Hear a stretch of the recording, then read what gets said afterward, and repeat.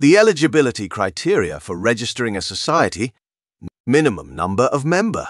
A society usually requires a minimum number of individuals to form, often constituting a relatively small group. Purpose and objectives. The group needs a clear, lawful purpose, often involving charitable, educational, cultural, religious, or recreational activities. Societies are typically non-profit, focusing on objectives rather than member profits.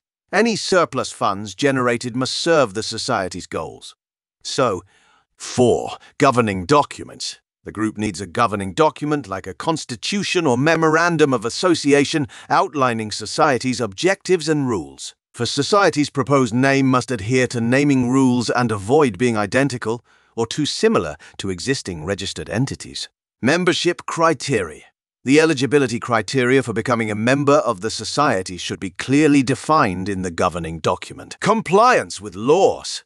The society must comply with all relevant laws and regulations, both in the formation process and in its ongoing activities. 8. Registered office. The society should have a registered office address within the jurisdiction where it is seeking registration. 9. Application submission. Society founders must submit a formal registration application with documents to the government authority. Governing body.